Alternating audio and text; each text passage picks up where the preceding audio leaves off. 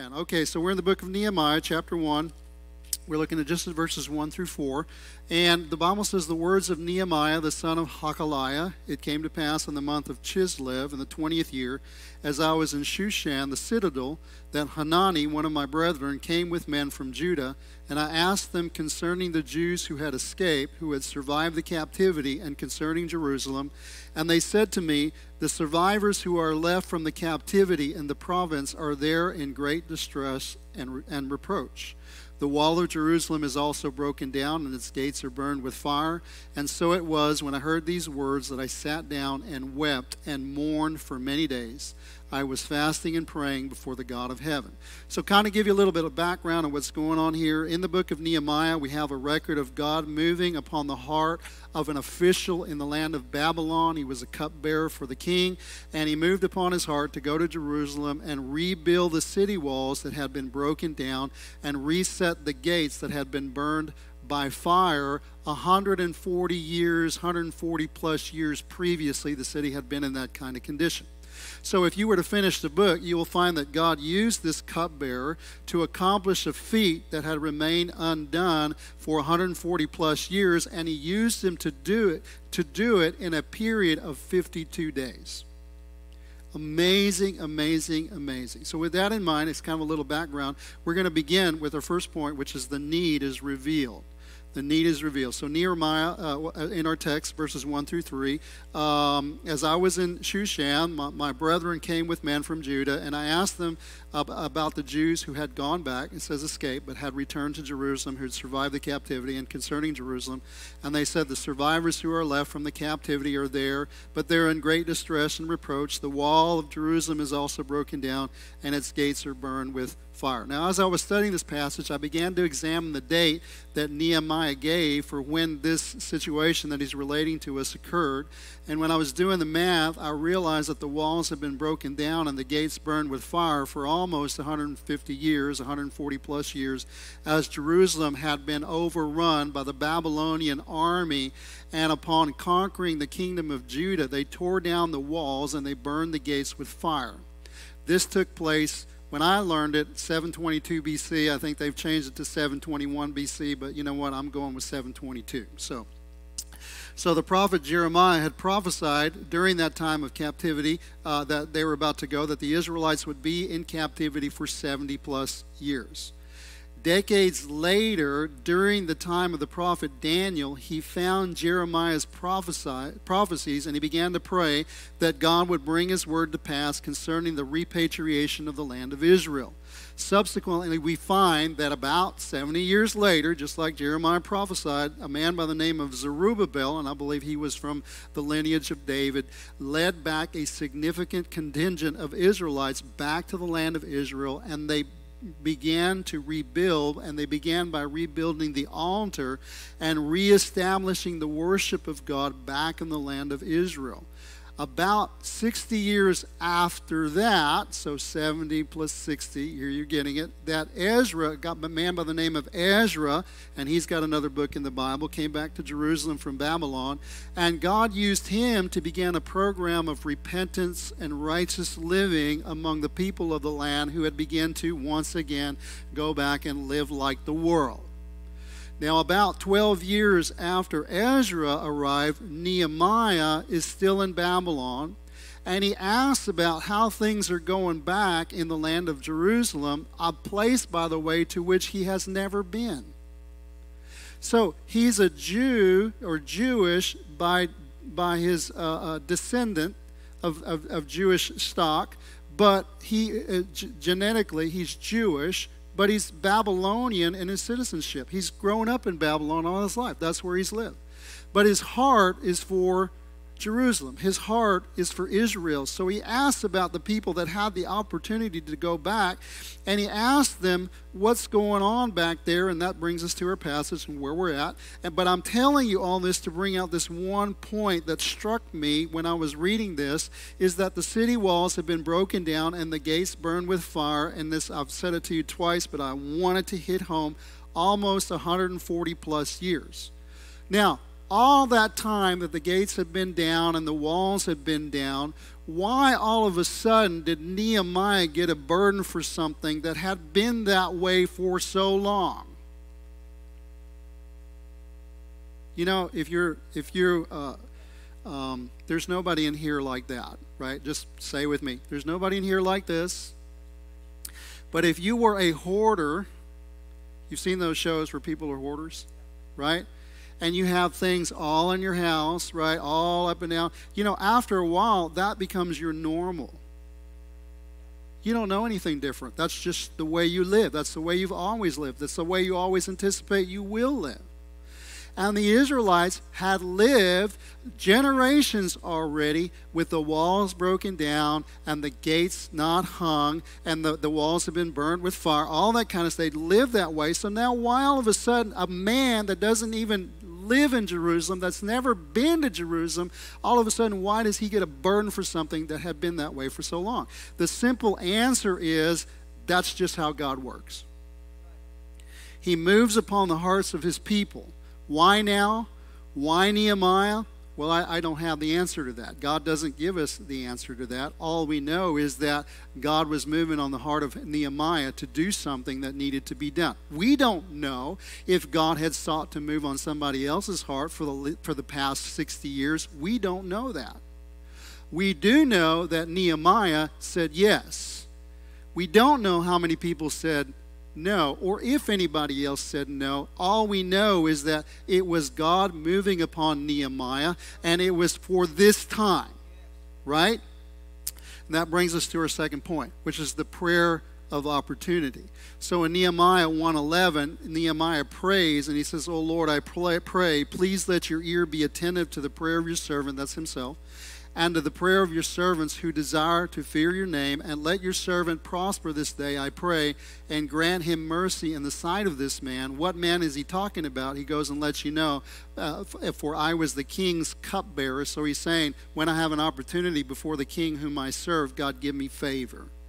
Now, I'm not sure if the opportunity he prays for is for him to be able to speak to the king, for the king to do something, right?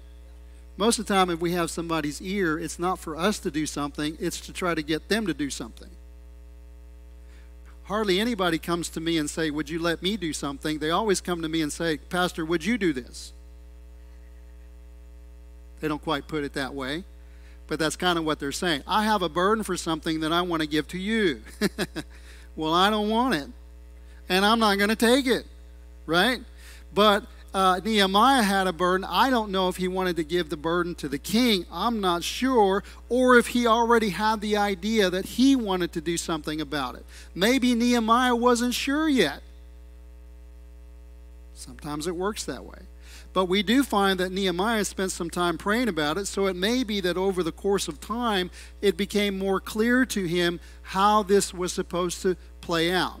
And it reminds me of a passage in the New Testament where Jesus, upon seeing the enormity of the crowds that were before them and before his disciples, said to his disciples, the harvest that laid before him it was great. So would you please pray the Lord of the harvest to send forth laborers into the harvest field? In fact, that passage, Matthew 9:35 through 38, Jesus went about all the cities and villages, teaching in their synagogues, preaching the gospel of the kingdom, healing every sickness and every disease among the people. But when he saw the multitudes, he was moved with compassion for them because they were weary and scattered like sheep having no shepherd. And he said to his disciples, "The harvest is plentiful, but the laborers are few. Therefore pray the Lord of the harvest to send out laborers into his harvest field." Now, he didn't say, "Hey, I need you to go on to the harvest field." He said, "Pray."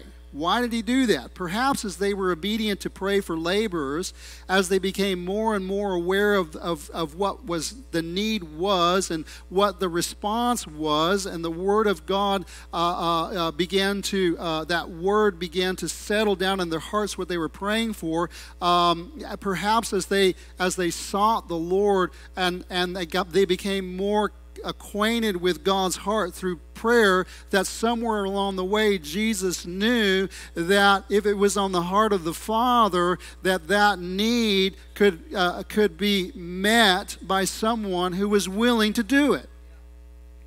See, a lot of times if there's not a need that we're aware of, right, we're not going to respond to it. We know that on TV all the time. What they're trying to do is they're trying to make you aware of a need. They're trying to make you aware of need of children in South America, or of a need in Africa, or the need in Ukraine. Why? Because if there's no need, you don't respond, right? But it's also something, if somebody tries to make you do something, you don't always respond well as well. But if you become aware of a need and you recognize that you can do something about it, then all of a sudden you're making the decision to do something. You're making the decision to get involved. Nobody's scripting you. Nobody's forcing you. You want to do it. It's kind of like Tanya and the kids. She found out there were kids that wanted to come to church, and nobody asked her. Nobody forced her. She said, "Can I use the van to go pick them up?" Yes, here they are. Here's the key.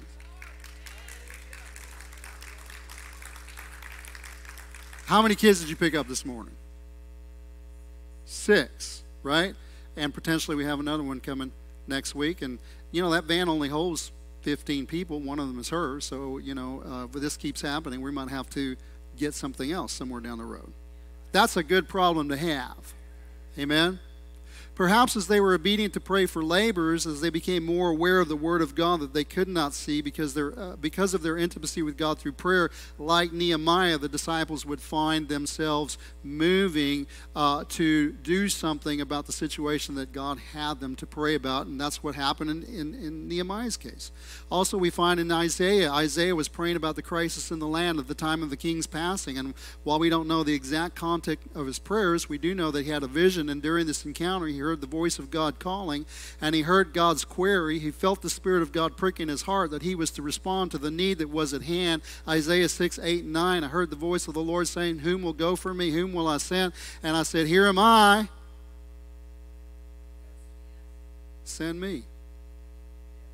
Here am I. Send me." And God said, "Go and tell this people, keep on hearing, but do not," and kept, whatever the case may be. So anyway, that brings us to our third point. So we had the first point was the need revealed. The second point was, anybody remember? Because I don't remember. Huh? The prayer of opportunity. Third point is the opportunity to act. Nehemiah 2, 1 through 6. It came to pass in the month of Nisan, Nehemiah 2, 1 through 6, in the 20th year of King Artaxerxes, when wine was before him, that I took the wine, gave it to the king. And now I had never been sad in his presence before. Therefore the king said to me, "Why is your face sad, since you are not sick?" And I want you to know that for a servant to be sad in the presence of a king, this could be a death sentence. Seriously. We're not joking about this. If you were other than what you needed to be in the presence of a king, you could lose your life. And so it kind of troubled him a little bit when he called him out on it. And he said, "This is nothing but the sorrow of heart." And Nehemiah said, "So I became dreadfully afraid." Not just afraid, but dreadfully afraid. Is this the end of my life? And so said to the king, "May the king live forever." He said, "Well, I'm already there. I might as well go for it." Is what he'd been praying for. You know, it's amazing. You pray for something, and then an opportunity comes, and then you're like, "No, I'm not sure if I want to do that." Right? Nehemiah is like, "I prayed for something. Here's an opportunity, and I can either act or it's kind of like Peter when he says to Jesus, he said, "If it's really you, bid me step out on the water." Jesus said, "Come." How many of us would go, let me think about that? No. He said, "I want an opportunity." Jesus gave him the opportunity. And regardless of what you think of Peter, Peter did it. Nehemiah took the risk. Sometimes you don't know if it's God until you take a risk. You got to be willing to step out on the water. You got to be willing to go out there on the limb to find out if it's going to hold you or not. So Nehemiah says, "May the king live forever. Why should my face not be sad when the city, the place of my father's tombs, lies waste and its gates are burned with fire?" And the king said to me, "What do you want? What is your request?" And so I prayed to the God of heaven, and I said to the king, "If it pleases the king, and if your servant has found favor in your sight, I ask that you send me to Judah." Now, if it was me, I'd probably say, "Would you send them, or would you send them, or would you send them?" If it was us and we were honest, would you say, "Would you make pastor aware of this need, or would you do this?" That's really what we do, but that's not what Nehemiah said. He said, "Would you send me, the city of my father's tombs, that I may rebuild it?" And the king said to me, the queen also sitting beside him, how long will your journey be, and when will you return? So it pleased the king to send me, and I set him a time. Now, as I said before, I'm not sure if when Nehemiah started praying, this is what he had in mind. But when the opportunity presented itself, Nehemiah recognized it as being the answer to his prayer. It may not have looked like he envisioned it playing out in his mind, but somehow it had the aroma or the fingerprints of God all over it. So Nehemiah took the risk and asked for favor to do, and this is the key, what he was not qualified to do. Listen to what I'm saying. Nehemiah was not a builder. Nehemiah was a cupbearer. If you asked him about grapes, if you asked him about wine, if you asked him about how the process took place and what is required to be able to serve the king, he got that down pat, no problem. But that's not what he's praying about. That's not what's happening. What's happening here is he has to go from an administrative function to being a builder, to being a constructor, not just any kind. He had to go into civil construction. He had to do stuff that he was not qualified to do. Some of y'all have not heard this. I say the same things over and over again, but I'm going to say it again anyway. I remember one time when I was in Bolivia, and I was visiting my uncle, and we decided to go take a little trip to a village. And while I was in this village, across the river was another village, and said, let's go over there and let's visit today. So we went over there, and when I got over there, a motorcycle drives up to me, and those were the taxis of the day, and he said, mayor wants to talk to you. I said, who? He said, the mayor. Now, this isn't a big city. It's not like Lake Jackson or anything. It's a village. And he said, the mayor wants to talk to you. And I said, okay. I guess, you know, here I blend in pretty well. Over there, they recognize I'm an American, I'm a gringo, whatever the case may be. So he wants to talk to you. So he pulls me into this office, and he said, we got a problem here. And I said, well, I'm not the answer to your problem. I don't know why you got me in here. I'm thinking to myself. And he says, we've got a bunch of kids that are growing up in our village, but there's no opportunities for them. So what they do is they go to the big city, to La Paz, and they go to university there, and they get trained there, and they never come back. And if they never come back, our city's going to die, right? And that's why we got to create opportunities for our young people. We got to create opportunities for them to grow, for them to prosper, so that they have something. They don't have, I just can't wait to get out of here so I can do something significant. No, you can do something significant here.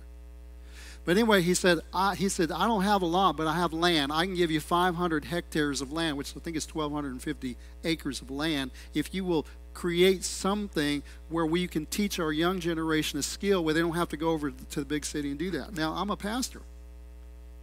I'm not an educator. I'm not a college professor. I'm not an institute. I'm not a vocational guy. I don't know how to create an institute. I don't know how to do any of that, right?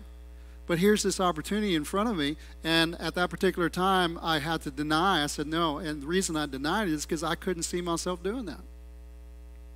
I couldn't see myself doing something beyond what I presently did. Now, I'm not saying it was wrong at that time for me to deny that opportunity, but I learned something at that particular time too. If I only do what I already know how to do, I'll never do anything beyond what I do. And I'll never trust God to do something more with my life. And I believe that I didn't have a grid or a framework for that back then, but I believe what God was trying to do is not so much create an opportunity as stretch my mentality.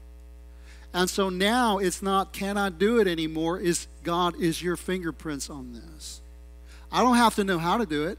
I don't know how it's going to work out. I don't have to know how it's going to work out. I just have to smell the aroma of God. And if I smell the aroma of God and I feel the fingerprints of God, then all I can do is say, yes, I have no idea. I don't know how it's going to work, but I say yes, and I trust God that He's going to work it out. Nehemiah felt the fingerprints of God, smelt the aroma of God. So he took the risk and he asked for favor to do what he was not qualified or educated or taught how to do. This was not what he was trained for. However, God would use him to do what he was incapable of doing if he would but take the first step towards the open door that God was providing. And God doesn't always tell you how he's going to do it. He's just wanting to see if you're willing. Right? It's not whether you're able or not, it's whether you're available. It's not whether you can, it's whether you're willing. How often do we find God doing the same thing through the people that he calls? In 1 Samuel 17:32-37, David said to Saul, "Let no man's heart fail because of him. Your servant will go and fight with this giant, this Philistine." He never called him a giant. He called him an uncircumcised Philistine. Everybody else called him a giant. He said, "No, he's an uncircumcised Philistine." And Saul said to David, "You're not able to go against this Philistine to fight with him, for you're a youth, and he's a man of war from his youth." In other words, you're not a soldier. You haven't been trained as a soldier. But David said, "Your servant used to keep his father's sheep, and when a lion or a bear came and took a lamb out of the flock, I went out after it, struck it, delivered the lamb from its mouth, and when it rose against me, I caught it by its beard and struck and killed it." In other words, I don't know how I did it, but when that happened, he's basically saying, God empowered me to do what I couldn't do. Or hear what I'm saying? God equipped me to do. He'd already been anointed. The Spirit of God had come on. It was like, God equipped me to go after the lion. He equipped me to go after the bear. And in the same way that your servant killed both lion and bear, this uncircumcised Philistine will be like one of them, because he hasn't defied me. He's defied the armies of the living God. And basically what he's saying is that the God who helped me to do what I couldn't do when I went after the lion and the bear will help me do the same with him. His confidence isn't what he could do. His confidence is what God could do. Moreover, David said, "The Lord who delivered me from the paw of the lion, from the paw of the bear, he will deliver me from the hand of this Philistine." And Saul said to David, "Go, and the Lord be with you." Amos, another prophet of the Lord, Amaziah said to Amos, "Go, get away from here. Flee to the land of Judah. There eat bread, and there prophesy. But don't prophesy here." That's context. "But never again prophesy at Bethel, for it's the king's sanctuary and it's the royal residence." They didn't like what he was saying, so they wanted him to get out of here. Amos answered and said to Amaziah, "I was no prophet. I wasn't a son of a prophet." In other words, I didn't go to Bible school. I didn't go to prophetic conferences. I didn't get commissioned as a prophet by somebody. I said, I wasn't any of that. I was a sheep breeder, and I was a tender of sycamore fruit. In other words, I was a farmer, and I was a rancher. And the Lord took me as I followed the flock, and the Lord said to me, "Go and prophesy to my people, Israel." God called him to do something he could not do, wasn't trained for, and that's just how God works. Matthew 4:18-19, Jesus walking by the Sea of Galilee saw two brothers who happened to be both Pharisees trained in religious schools. Is that what it says?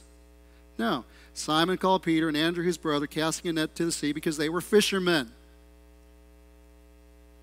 And he said to them, "Follow me, and I will make you something that you are not presently. I will make you something you're not qualified for. I will make you something that you can't even imagine. I'm going to make you into fishers of men."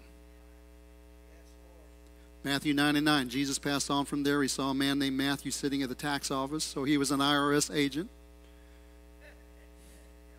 Didn't have a gun back then, but he probably had a sword on his side. And Jesus said to him, "Listen, follow me." So he rose and he followed him. Matthew wasn't trained to be a rabbi. He wasn't trained to be a preacher. He was trained to be a tax collector. But he said, "Follow me," and he followed him. And he's same with Matthew. "I'm going to make you a fisher of men." Mark 5:18-20. When he got into the boat, the man who had been demon-possessed begged him that he might be with him. However, Jesus didn't permit him, but said to him, "You go home to your friends and tell them what great things the Lord has done for you and how he had compassion on you." And he departed and began to proclaim in Decapolis all that Jesus had done for him, and all marveled. So here we have a guy that didn't go to synagogue. He probably didn't go to Sunday school. He probably never been in church because he was out bound in the caves because he was screaming. He was full of demons. And then whenever he got delivered from Jesus, he wanted to go be with Jesus. And Jesus said, "No, I have something else for you to do. I want you to go preach the gospel. I want you to go tell people what I've done for you. So, well, I mean, you can think to yourself, I've never done that before. I'm not qualified for that. I don't know any scriptures. I don't have sermon. I'm not homiletics, hermeneutics, all these different things that we learn. I'm none of that. And he said, you don't have to, just go do what I told you to do. And he went and he began to proclaim in Decapolis all that Jesus had done for him. And the Bible says, all marveled. He was doing something he wasn't qualified to do. So we find that God is consistently calling people to do things which they are not qualified to do. Why does he do that? Well, there's a passage in 1 Corinthians that gives us a clue. 1 Corinthians 1:26-31. For you see your calling, brethren, that not many wise according to the flesh, not many mighty, not many noble are called. But God has chosen the foolish things of the world to put to shame the wise, and God has chosen the weak things of the world to put to shame the things which are mighty, and the base things of the world and the things which are despised God has chosen, and the things which are not, to bring to nothing the things that are, that no flesh should glory in his presence, but of him you are in Christ Jesus, who became for us wisdom from God, and righteousness, and sanctification, and redemption, that, as it is written, he who glories, let him glory in the Lord. Now you might say to yourself, that's great that we find God does these things and that God gets the glory when we do so, but how do they do it? And we'll look at that here in a minute, but let me go back to this topic about he chooses the foolish things of the world. You might say to yourself, I can't do it. I'm not qualified. I'm not the best. I'm the least. Well, that makes you qualified. I remember when I first went to Bible school, I struggled a lot with insecurity when I was younger. I mean, it just the way it was. A very difficult family life. And one root lie I guess many of us struggle with is I wasn't good enough. And one of the things that I was taught in my home, not necessarily taught verbally, but just taught the way we lived, is that if you were a good performer or a good athlete, then you got more favor. So the underlying value was to perform well and you get love. Perform well, you get honored, right? So you're honored, you're loved based on your performance. We're not saying that's what they taught, but that's just the lie that we believe. It's the lie that I believed when I got saved. But I don't know if you know this, when you get saved, those lies don't just go away. They're still there.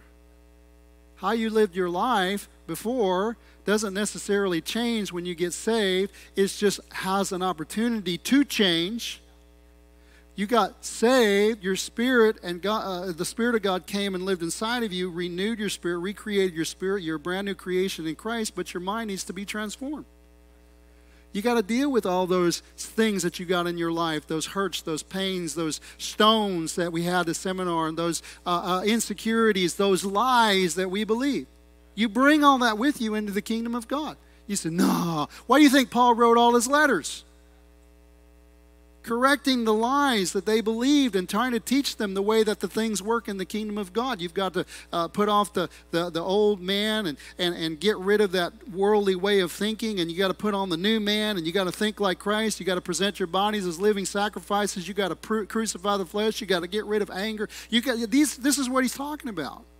I brought all that in with me. And so one of the things I remember saying to myself when I was up in Bible school, I was just saying, I was telling my friend, I must have, I was reading the parable of the 1 talent, 3 talent, and 5 talents, and I was, I'm a 5-talent guy. That's why God chose me, because I'm a 5-talent guy. Right? Not realize I'm talking out of my insecurities. Come to find out, I'm lucky to have 1. I'm not demeaning myself. Paul says I'm the chief of all sinners. The closer he got to God, the more he realized how inadequate he was. I just have a better picture of who I am. Doesn't mean that I'm not valuable. It doesn't mean that I haven't been faithful with what the Lord's given me. It doesn't mean that God hadn't given me more. But to begin with, I'm not the best there was. God didn't choose me because I was the best there was. God chose me because I was the least. I'm very conscious of the fact that I can't do this on my own. I'm very grateful that he uses me.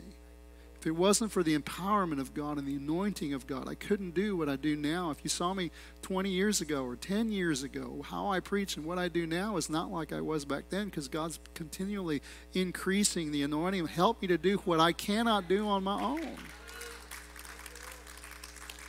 I couldn't stand before people. I was shy. I didn't want to be before people. I don't want to. I always said to them, I don't want a big church. I just want to be on the mission field. I want to be in a little station. I want to be faithful out there. I don't want notoriety. I don't want any of that. Lord said, what if that's what I want for you? So if the Lord gives me that, it's not because I wanted it. It's for your benefit. It's for the benefit of the kingdom. I don't want that. If you still ask me, and I'm not here, you'll ask me, that's not what I want. But there's a need. There's a work that needs to be done. I'm not qualified to do the work. I'm not. But if he asks me to, I can say, here I am. If you want to use me to do that, Lord, I'll do that. I would prefer that he choose you. But he doesn't always do that. And if you were honest, you would prefer that he choose somebody else. Right? You just be faithful with what he's given you. Be willing to say, Lord, I don't know how to do this, but I'm learning from Scripture I don't have to. All I have to do is say yes. Yes, Lord, yes, to your will and to your way. I'll say yes, Lord, yes. I will trust you and obey. When the Spirit speaks to me, with my whole heart I'll agree that the answer, Lord, is yes, Lord, yes. Now you might say to yourself, and we'll get back to this, that's great, but how do we do it? How is it going to take place in my life? How is this going to happen? Well, the Bible also tells us how all these men were able to accomplish what God called them to do. In Zechariah 4, 6, and 7, the Scripture says, he answered and said to me, this is the word of the Lord to Zerubbabel, not by might, not by human might, not by power, not by human power, but by my Spirit, says the Lord of hosts. Who are you, O great mountain? Before Zerubbabel you shall become a plain, and ye shall bring forth the capstone with shouts of grace, grace to it. Exodus 31, 1 through 5, the Lord spoke to Moses, saying, see, I have called by name Bezaleel, the son of Uri, the son of Hur, of the tribe of Judah, and I have filled him with the Spirit of God, in wisdom and understanding and knowledge, and in all manner of workmanship, to design artistic works, to work in gold, silver, bronze, cutting jewels for setting, and carving wood, and to work in all manner of workmanship. And the reason I bring this up is for you to realize that the gift that he had to do craftsmanship came because of the Spirit of the Lord that came on his life and gave him the ability that he couldn't have on his own. Deuteronomy 34:9, Joshua the son of Nun was full of the spirit of wisdom, for Moses had laid his hands on him. Why was he full of the spirit of wisdom? Because Moses laid his hands on him, not because he went to school, not because he had teaching and training, but because Moses laid his hands on him. And so the children of Israel heeded him and did as the Lord had commanded. It was a supernatural impartation of the Spirit of God. 1 Samuel 16 and 13, Samuel took the horn of oil, anointed David in the midst of his brothers, and the Spirit of the Lord came upon David from that day forward. How did he kill the lion? How did he kill the bear? How did he go after the Goliath? How did he have the courage? How did he have the boldness to do it? It wasn't him. It was the Spirit of God that was on his life. Acts 1 and 8, you shall receive power. Turn to somebody and say, I think he's talking to you, because he's not talking to me. No, he's talking to you too. You shall receive power when the Holy Spirit has come upon you, and you shall be my witnesses in Jerusalem and Judea, Samaria, and to the ends of the earth. Hebrews 13, 20 through 21. Now may the God of peace, who brought up our Lord Jesus Christ from the dead, the great shepherd of the sheep, through the blood of the everlasting covenant, make you complete in every good work to do as well, working in you what is well-pleasing in his sight, through Jesus Christ, to whom be glory forever and ever. Amen. In other words, God is doing the work in you. And he does the work through the Spirit of God that equips you and anoints you to do what you could not do on your own. I'm not, and I just use myself as an example. I'm not up here preaching because I went to school and school qualified me. No, I'm up here preaching because the Spirit of God qualified me. I'm not against school. I'm not saying you can't learn something. But what qualifies you and what enables you is the Spirit of God on your life. And we can't forget that. And I'm saying whatever God is calling you to do, whatever, you are not in any position any different from anybody else throughout history that's been used by God. You're in the exact same position that every one of us has been in. I can't do it. I don't know how to do it. Why would you call me? All of those things run through your mind. But it has nothing to do with that. It has everything to do with God who is calling you, and all your opportunity is, and all you have to do is say, well, Lord, I don't know how, but if you're calling me, I'll say yes.